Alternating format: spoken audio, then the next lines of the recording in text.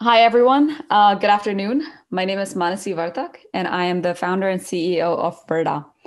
We are a machine learning operations company, and today I'm super excited to be talking about a key part of machine learning operations, or ML ops, which is model monitoring. As we put more and more models into production, we want to make sure that they're working as expected, and that's what I'll be talking about today.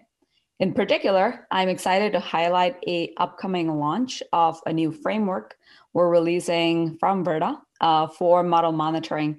And today I'll be talking about how that can help you monitor your Spark ML workflows, other types of ML workflows that you might have. So before I go there, let me start off with a little bit of background about myself.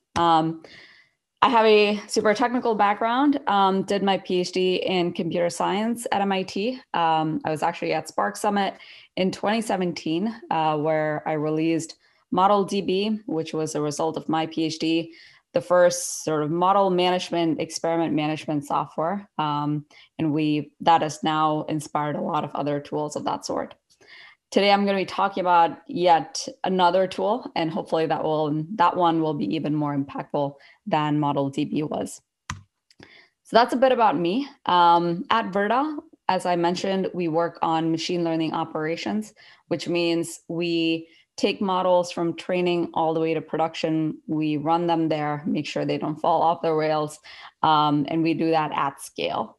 We're also super privileged to be serving models for some of the largest tech companies in the Valley and companies that are in insurance and finance. And you'll see some examples of the work that we've done as we go along. So what will we cover today? I will start with why model monitoring, why is now the time to be thinking about model monitoring? What is model monitoring? There is a lot of different terms used around monitoring, so I'll define some of those. I'll then describe the framework that we have built. Then, of course, the demo, which is going to be the meat of this talk. We'll monitor some cool pipelines in Spark ML and look at the kinds of analyses that you can do there once you have monitoring set up. And then we'll wrap up with some key takeaways. So with that, I'm going to leave that there. Do share your feedback. For me, it's even more fun if you can put your questions and answers into the chat area so that we can have a conversation. And then, of course, feel free to follow up with me after. All right, with that out of the way, let's dig in. Why do we care about model monitoring? ML models are used across all functions in a business, and I'm going to highlight a few that come from the financial sector because that's where kind of finance rubber hits the road. AI ML is being used to make decisions automatically about where investments should be made. So these are your robo-advisory firms. They decide where you should put money for your 401k and so on, hard-earned dollars. ML is being used to detect fraud, to detect anti-money laundering, to make better lending decisions. And you'll see an example of how when market dynamics change, the lending models also need to change.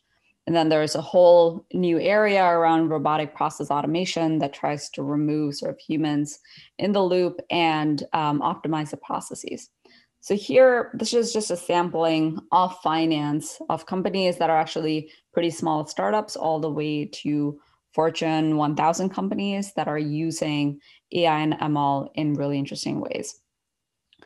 So while these models are being used kind of every day, they don't always work as expected.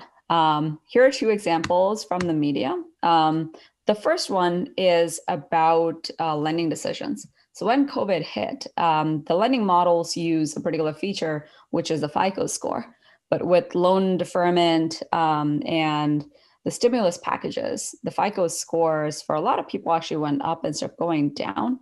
And so FICO ceased to be a good indicator of someone's credit worthiness. And so the key lending models stopped working and then had to be reassessed in pretty short order.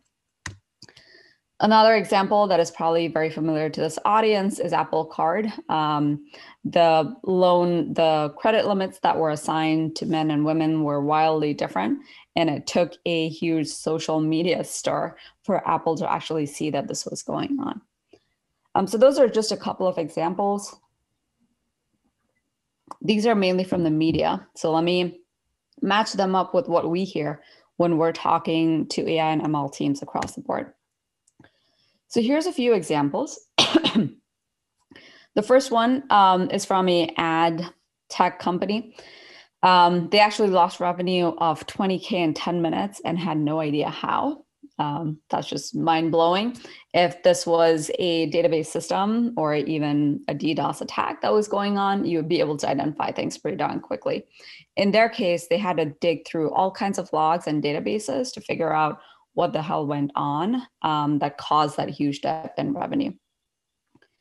The second example is from a major Silicon Valley company. And the observation from this team manager was that more and more, it so happens that now the people building models are very different from the people using them. And so the software engineers who are using the models typically have no insight into how the model works or how it was built. And so it's hard for them to develop an intuition for when a model is behaving as expected and what guardrails they would need to put into place. The final example here is from e-commerce, a big e-commerce vendor in the US.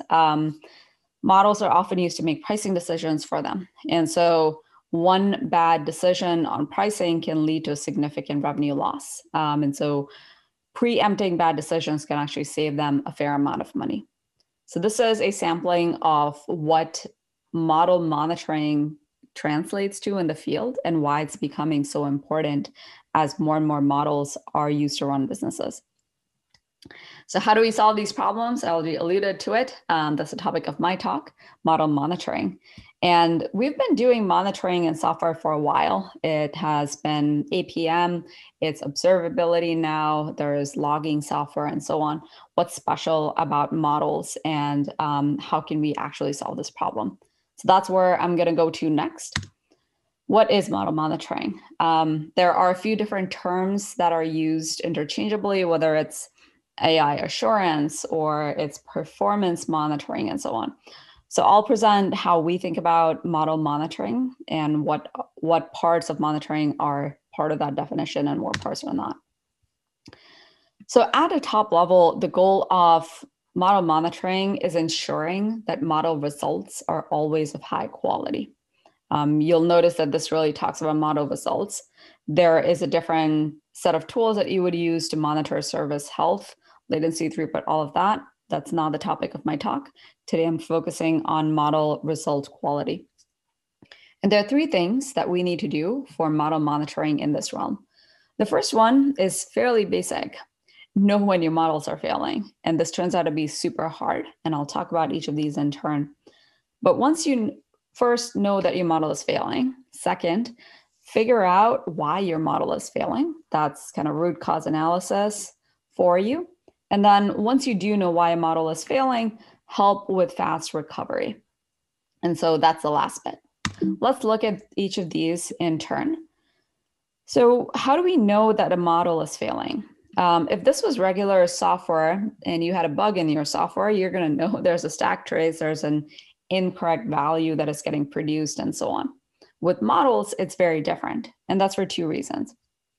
One is the way that we figure out if a model result makes sense is through ground truth. So we're getting some input to the model, we're producing the output, which is a prediction, but we need an external system to actually tell us whether that prediction was correct or incorrect. And most times that feedback is not instantaneous. It's going to take you several weeks or months to figure out if your model made the right prediction. And in that time, you're going to make tens of thousands, if not millions, of predictions. And so you can't wait that long to figure out if your model actually worked. That can be an additional signal you can put in once you get the data, but that's too reactive and too late in the cycle to actually make a difference. The other unique thing with models is that the model is going to be one part of your decision chain. So after a model makes a prediction, that could be used as input to another data pipeline, maybe even involving some business or legal logic that's going to figure out the ultimate outcome. And so a lot of times you actually don't know how your model performed. And so you need to fall back to proxies where you can figure out, based on the data that you are seeing, what is your best estimate of whether the model will fail. And I already alluded to this a bit earlier when I said data. How do we guesstimate whether a model is failing? There are a few telltale signs. If you think about what a model is, you're taking in training data. There are assumptions about the domain. There are assumptions about the underlying data generating process that actually produce the model.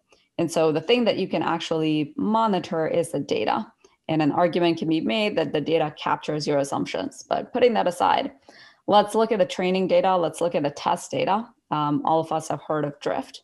Here, it concretely means that you're looking at any data about the model that you can get your hands on, and you're going to figure out if that data looks different from what you expected. So this could be the output distribution. Are you giving more loans to applicants now than you were before? That should be a warning sign. You could be looking at the input here. So every feature cross as appropriate to figure out if the distribution of the features has changed in a way that's maybe alarming and could cause the model to have issues downstream. You could be looking not only at the raw data, but the featureized data. So think about text analytics. You could have raw data, you're going to produce n-grams, maybe you're going to embed it. You could actually be looking at the distribution of n-grams. You could be looking at what your embeddings look like. And so if you introspect the model, there is a variety of different data sets that you can look at for distributions and see if those distributions have changed. So it turns out that data is a pretty good proxy to know if a model is failing. And that's an area that I'm going to focus on a ton as I describe the framework. But that's a quick preview. To know whether a model is failing, we're going to look at the data going in and out of it and see if it matches up with historical trends. All right. The second challenge that I mentioned earlier was, once you know that a model is failing, how do you figure out why it's failing? So this is root cause analysis. Going back to my setup earlier, here your model might be prediction 3, but it actually turns out that there are 3 different pipelines that are feeding it. And so if you find that your prediction 3 is looking a bit different than what you expect, any of these boxes could actually be the reason why your model is actually failing. And so you need fairly sophisticated machinery to figure out which of these boxes is actually the root cause of the failure that you're seeing. And then the third part of what we think about as model monitoring is closing the loop. Because model monitoring is great. It's going to tell you there is a failure, here's where it is, but you want to be able to take action. And we think about this in 2 ways. One is know about the problem before it happens so you can take action. So if there's a missing feature and you detect it, you want to have some ways to compensate for it. Similarly, if we are in the pipeline situation, from the previous slide, we can then, if we detect an error on the upstream data, then we can actually stop the error from propagating downstream. The other part of closing the loop is integrating with the rest of the ML pipeline. So this means if we see an error, we want to retrain the model. If we see an error, maybe we want to go to the data labeling software or fall back to a previous version. So it's not only important to detect an error, but we want to take actions to remedy it. So that's the third piece. So for us, to do model monitoring, you need to know when a model is failing, figure out why it's failing, and then take actions to remediate it. You might ask, what's the alternative? What do people do today? And we talk to a lot of folks who are using this type of setup. They have their model, it's getting some input, it's producing output. Those get dumped to logs because that's the easiest thing to do. And then you have a set of analysis pipelines, whether in Spark, Airflow, just SQL queries that are going to produce reports for you.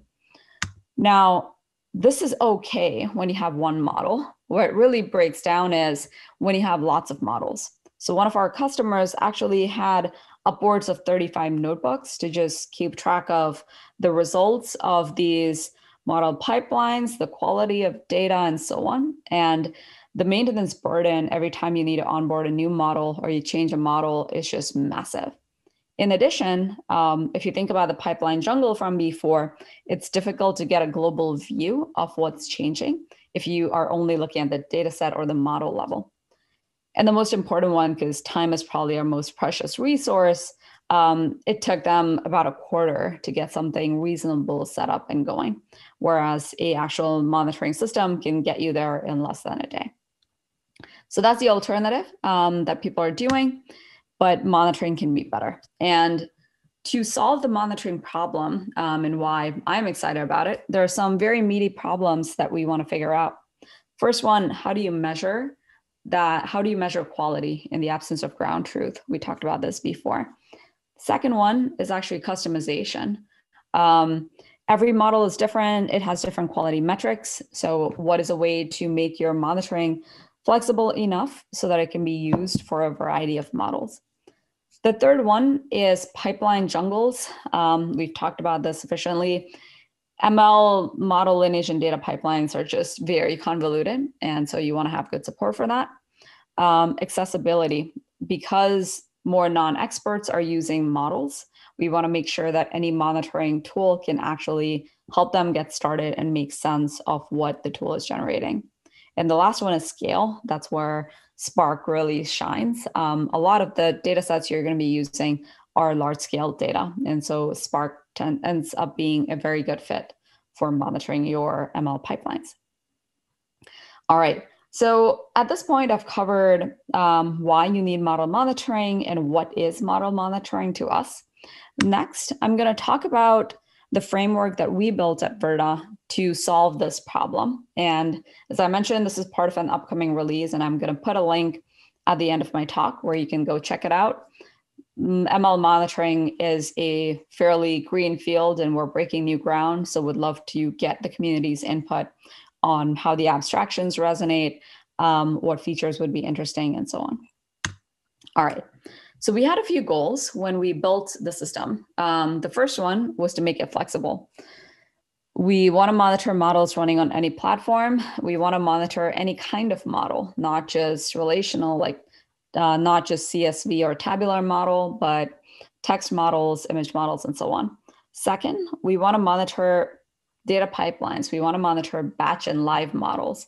They're all models and part of the ML ecosystem. We want to monitor them all. Second, we want to make it customizable.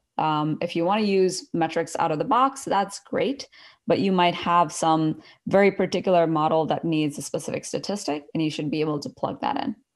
And then finally, we want to close the loop, because that's where the rubber meets the road. Monitoring is helpful in so much as it helps you solve a problem. And so we want to make sure that we can automatically recover and also resolve alerts.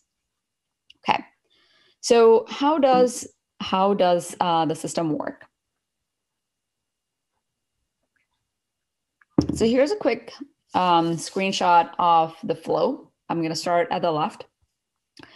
You have a bunch of data generating elements. These can be models. These can be model pipelines. There's also some process that's capturing ground truth.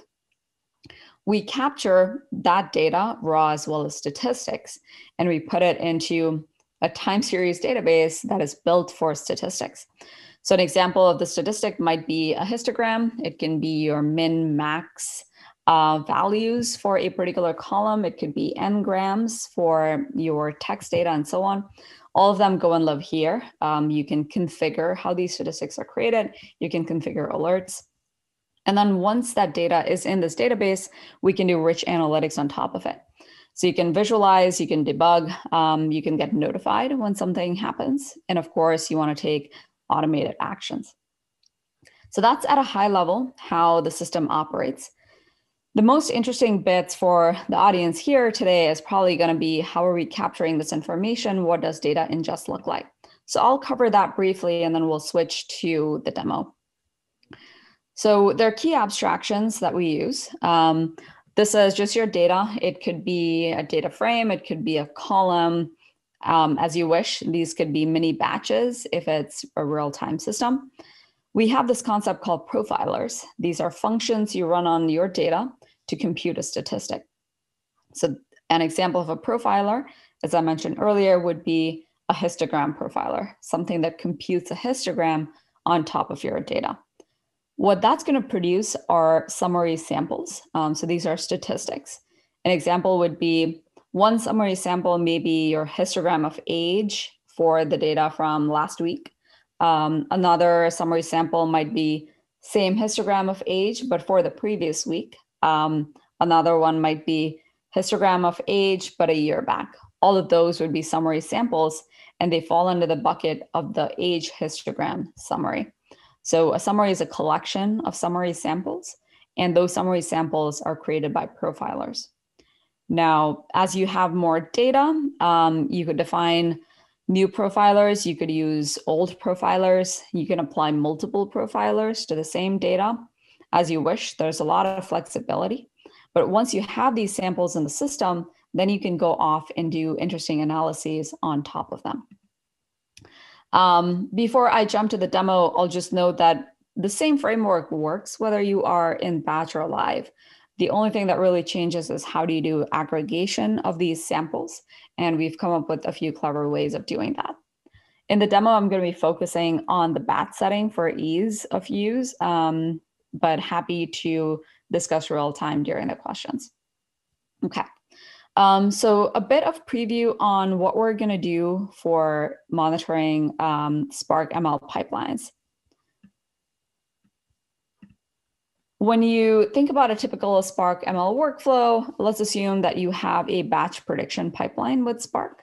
So we have data coming in, bunch of ETL, we get a prediction. And assume that new data arrives every day. And at some point, this is the thing, the last prediction is what you care about.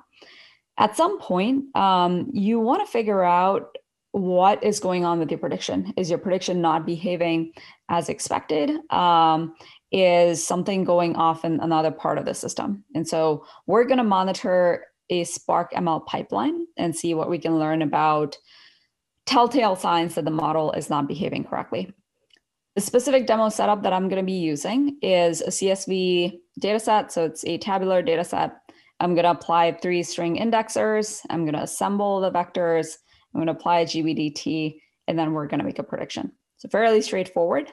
And we'll walk through some interesting analyses that we can do. So with that, let me switch to the demo. All right. Okay. So let's dig into the demo part of the talk. So what I have going on here is I have some training data that, as I mentioned, is tabular format. This is an insurance cross-sell use case. So I have a bunch of attributes of customers, and I'm figuring out whether to cross-sell a new insurance product to them. And the response is yes or no, whether I should. So let me get to the meat of it. I have some Verta setup going on here. Then I am initting Spark here, balancing the data to get some interesting results for the demo. Here I build a Spark pipeline. As I mentioned earlier, it's a fairly simple pipeline. I have a gender column indexer, a vehicle age indexer, a vehicle damage indexer. There is an assembler. And then a GBDT classifier. Tried LR, didn't quite work, and therefore GBDT it was. So that's a simple pipeline. I've then fit the pipeline to my Spark data frame. So that's just your usual stuff. Nothing monitoring related has happened quite yet. Now we get into the Verta monitoring framework. Here I'm defining what we call a monitored entity. It's just really some name and metadata that you're attaching to the thing that you're monitoring. So I'm calling it the Spark monitoring demo. And then I actually start monitoring the pipeline. So what I've done is I've defined this convenience function, which is monitor this. I'm giving it the fitted pipeline, the data that I'm going to be running through it, some metadata I want to associate with the statistics that are coming out of the pipeline, and then when was it logged. This could be monkey patched, but I actually want to walk through what the code is doing for it to make sense. So I have this little profile function written here. And what it's doing is it's determining the column type. So For continuous columns, it's going to compute a continuous histogram. For discrete columns, it's going to do a binary histogram. It's going to, for all the columns, it's also going to compute missing values. And so depending on the column type I have chosen to profile my data in a particular manner, depending on your model, you might choose to do it differently. So that's very domain specific. And that's part of the reason why we've built the framework as an API. You can pick and choose what profilers you want to apply to your data.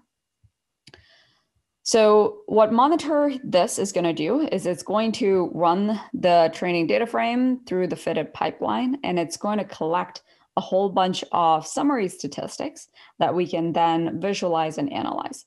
So suppose I've run this and it takes a while, so I'm not going to do that in real time. Let's go look at the data that the system has captured. So here is for Spark monitoring demo. Here are what we call the samples that we've captured. And you will see this is for classification model.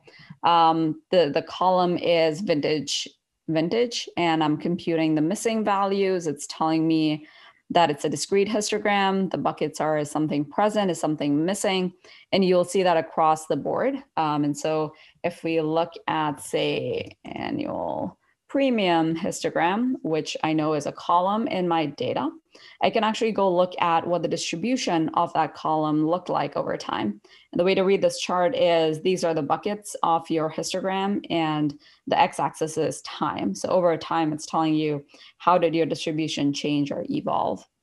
Let's look at another one. This is the number of missing values, the vintage missing.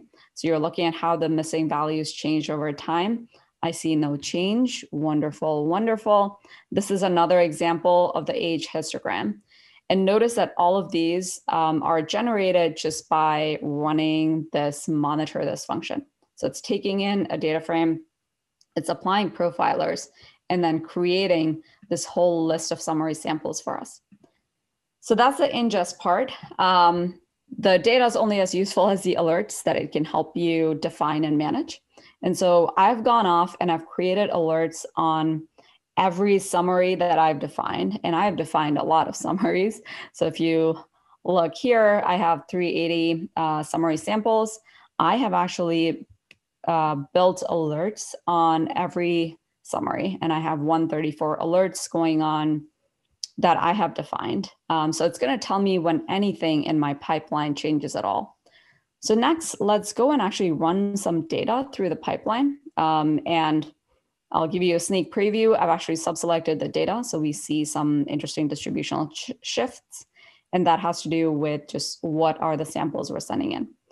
So once I sent that in, I actually saw that I started getting active alerts. So active alert is something that is currently firing, and it's telling me something needs my attention. And you will see that I already have 10 alerts on this fairly simple pipeline.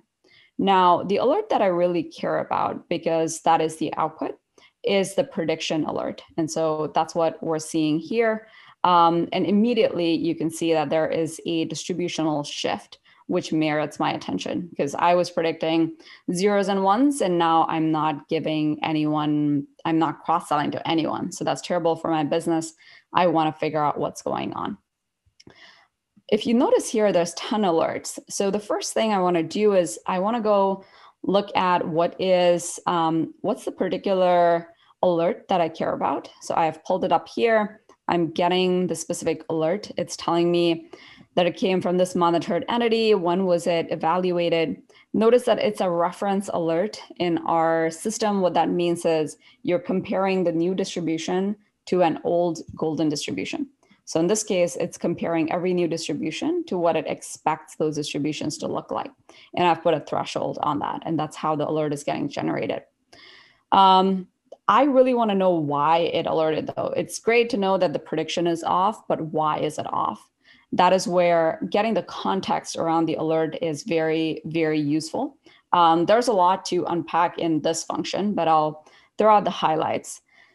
Because of the way that we have built the framework and the rich metadata gathering system underlying it, you can actually look at what are other alerts that are going on that data set. So this is telling me not only is the prediction column alerting, the vehicle damage column is also alerting. And oh, by the way, if I look at the ancestors on this chain, which is my Spark ML pipeline, I can see that the previous data set had alerts on vehicle damage previously insured. If I go back one more step, I find that there are alerts on vehicle damage previously insured.